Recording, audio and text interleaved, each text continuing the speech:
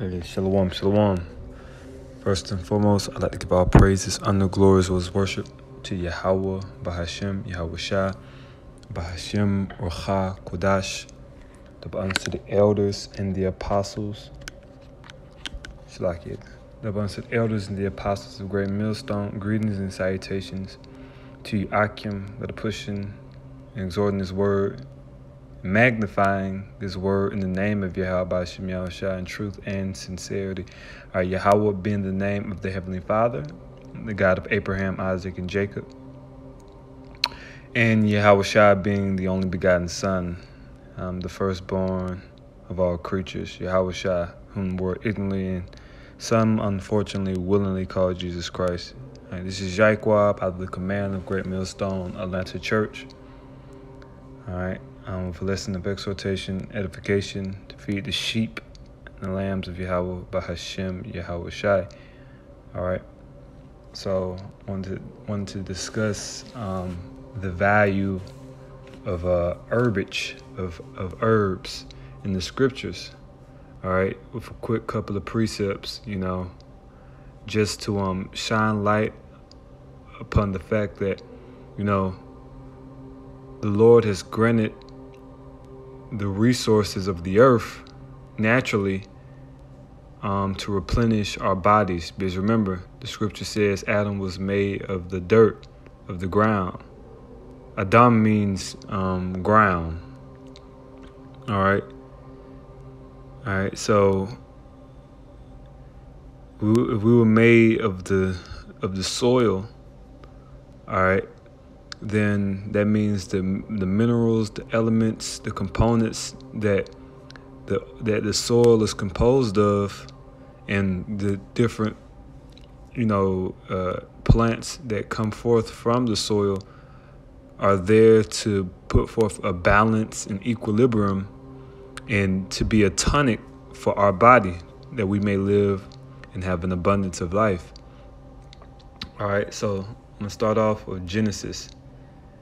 All right, this is the book of Genesis, the first chapter and the 29th verse.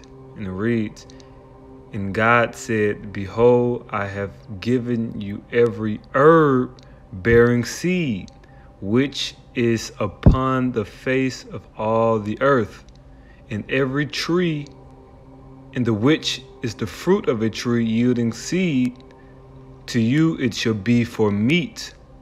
All right, so that goes into blueberries, the blueberry plant, the different type of mushrooms, different type of sages, which is mint plant, different types of tree barks. You got yerba mate, and literally the list is infinite. The Lord has granted us turmeric, the different type of roots, ginger. He's granted us the herbs of the earth, all right, to be meat for us. Keep in mind, before we were instructed to eat animals, we were instructed to eat plants. All right. Now, of course, it's lawful to eat clean animals, even on the Passover. It's a requirement that we eat of the lamb. But the point is, the herbs are better for you than animals, all right, than the flesh of creatures. That's why Daniel, matter of fact, let's get that. I wasn't planning on getting it, but let's get that in Daniel, because Daniel changed his diet when he was a captive in Babylon, which you have Ishab in the Hebrew for herb, which herbage, grass, green plants. All right. So, but let's get that scripture in. I believe it's Daniel 5. I was reading it the other day. Daniel he changed his diet into a herb-based diet, and he became healthier because of that. All right.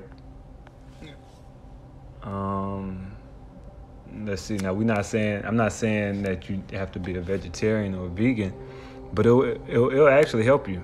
I'm not a vegetarian or vegan, but I do abstain from meats for certain portions of time, and sometimes And I always try to eat, when I do eat meat, eat a clean cut, a respectable meat, or meat from a good source, and of course lawful. All right, but let's see.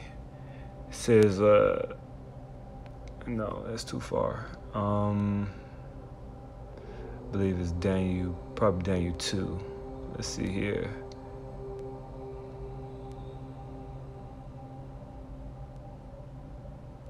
No, it was Daniel 1, I think.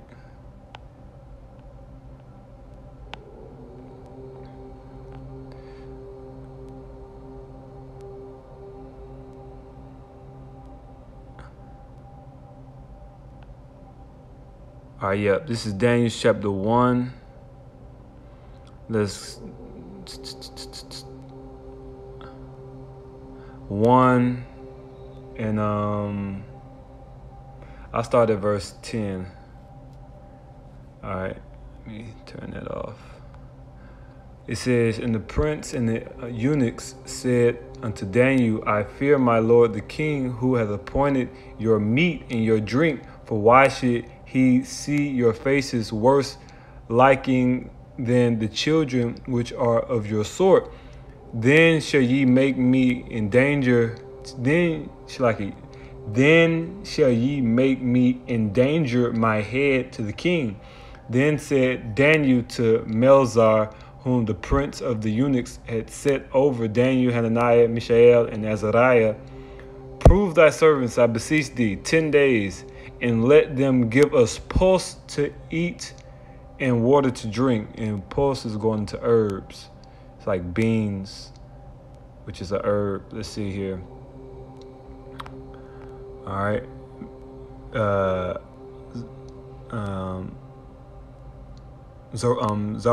Zarayan. I don't know why that word in Hebrew is Zarayan. All right, which is what? Vegetables. All right, vegetables. All right, so basically he took a vegan-based diet or a vegetarian-based diet. All right, so it says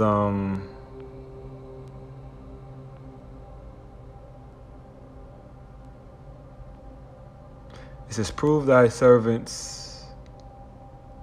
Verse 12, it says, "Prove thy servants, I beseech thee, 10 days, and let them give us pulse to eat and water to drink. Then let our countenances be looked upon before thee, and the countenance of the children that eat of the portion of the king's meat. And as thou seest, deal with thy servants." So he consented to them in this matter, and proved them 10 days. And at the end of the 10 days, their countenances appeared fairer, which means more beautiful, and fatter in flesh than all the children which did eat the portion of the king's meat.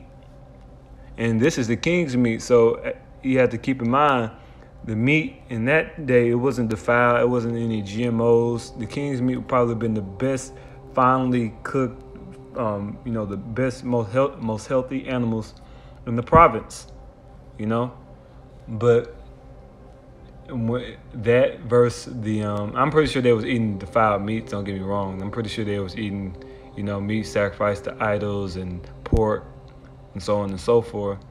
But the point is, I'm gonna continue. It says.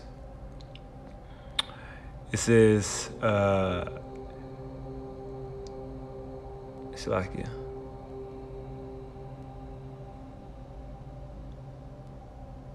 Start at verse 16. It says, "Thus Melzar took away the portion of their meat and the wine that they should drink, and gave them pulse." Right, because the vegetables was better for them, because the vegetables are medicines. All right, the herbs, Aisha, Zarayan, they're medicine to the body. All right. So it's an old Greek philosophical quote, which I've heard that it was by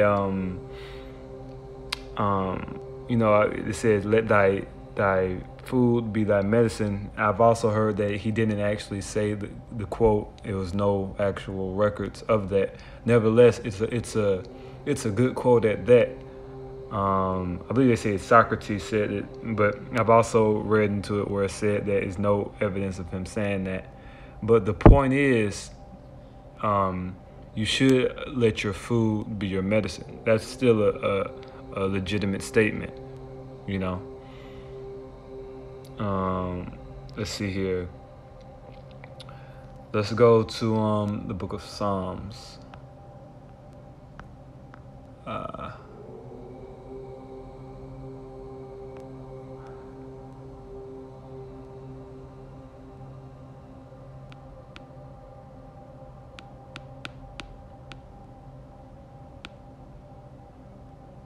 Psalms 104:14. It said, he causeth the grass to grow for the cattle and herb for the service of man.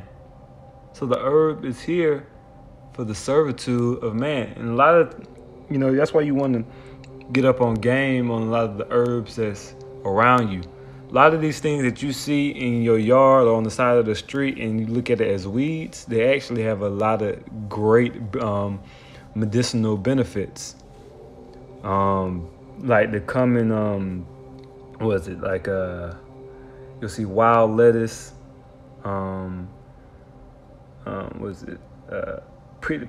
periwinkle is a good one. What is that plant? It's common.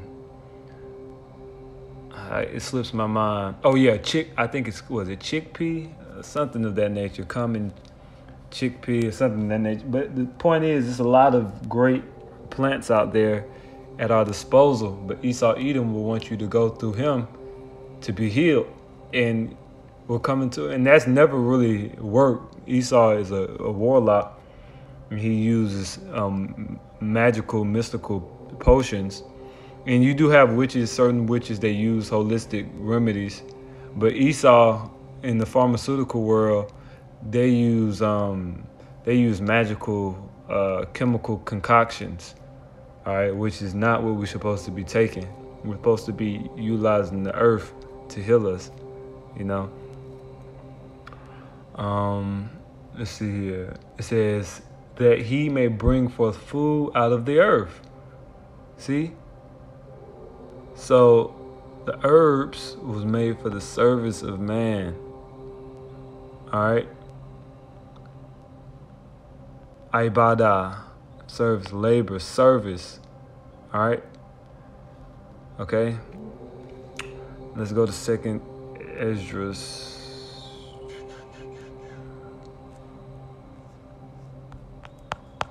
This is 2nd Esdras, chapter 7, and this scripture is a twofold scripture. I'm going to gather with the second fold because it's going more into the spirit of things and the fruit of the understanding and the commandments of God, but I'm going to apply it as a literal sense, dealing with herbs.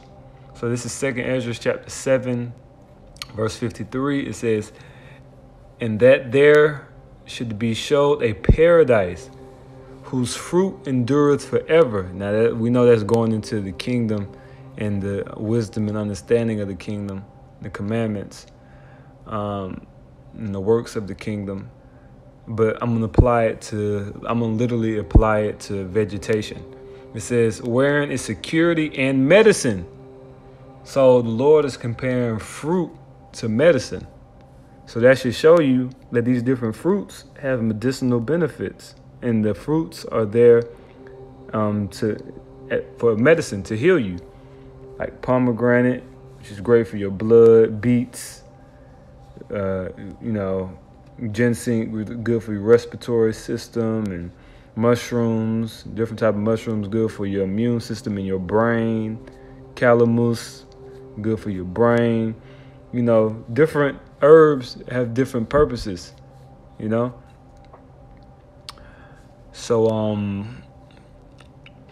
let's see here. Let's go to Revelations real quick. I'm going to precept that actually. And the precept that I'm going to pull is, like I said, this is a twofold scripture. It's really going into the spiritual. This is really. This is a metaphor more so. It's figurative language, but I'm going to apply it literally for the sake of edification, dealing with herbs. So this is Revelations 22:2. It says, in the midst of the street of it, and on either side of the river, was there the tree of life, which bare 12 manner of fruits. Now this is talking about the celestial commandments in the heaven, the star formations, which is going into the symbolism of the 12 tribes of Israel and also the commandments of God. All right, but I'm going to apply it to fruit, or excuse me, to literal trees and literal fruit. It says, and there the tree of life, which bare 12 manner of fruits, and yielded her fruit every month, and the leaves of the tree were for the healing of the nations. Right. So the Lord is comparing leaves to, constituents that heal people, Now we know that the leaves that this is talking about directly is talking about the commandments, and then the priesthood, the people of God, because we also are, that's also going into who we are as the Israelites, the 12 tribes of Israel being the fruit that is being bared. But, that's, the point is vegetation was granted to us for the healing of man. All right. So I'm going to finish it off. I don't know why Revelation looking like that. Okay, there we go. I'm finishing it off with Sirach, Ecclesiasticus chapter 38. All right, in verse 4, it says, the Lord hath created medicines out of the earth, and he that is wise will not abhor them. Right. So the different medicines that came out of the earth the medicines came forth out of the earth, So, all sorts of medicines, like, even, Esau, he criminalizes, well, he's a hypocrite. He'll criminalize the cannabis plant, but at the same time, he'll sell it. It's hypocrisy. But, even the cannabis plant, with some brothers, they might feel a certain way about it. But, when you go in and you actually study the science of the plant, it's actually been shown, like the recent it's great. It's a great anti-inflammatory, but it's actually been shown to actually reverse the symptoms of Alzheimer's. Not smoking it, like, you're not supposed to smoke it, but like if you're using it as a tincture form or as in the tea form, something of that nature, it's been shown to take the plaque off of Alzheimer's patient's brain and clear that plaque off the brain. It's a neural, it's a herb that's great for your neural health. And it's actually been proven that I was speaking to a herbalist the other day, and he prescribed some CBD to a patient that had Alzheimer's or dementia. And the individual, after taking it for a certain amount of time, began to start remembering different people around them and remember a lot of things that they had long time forgotten. So, the herb, that's why the scripture says, the Lord hath created medicines out of the earth, and he that is wise will not abhor them. You're not going to get caught up by the witchcraft and the sorcery that Esau, just because Esau might say something is right or wrong, or just because Esau might utilize it incorrectly. Witches use sage and frankincense, but at the same time, the Lord, that's also a part of our culture to use frankincense and myrrh and different incense, for different medicinal and spiritual purposes. So he that is wise will not abhor them. So brothers, really get into the herbs, put your body on the level, because that's going to increase your spirit, So your Lord willing, this lesson was edifying, giving all praise unto Yahweh Shem Yahushai. Shalom.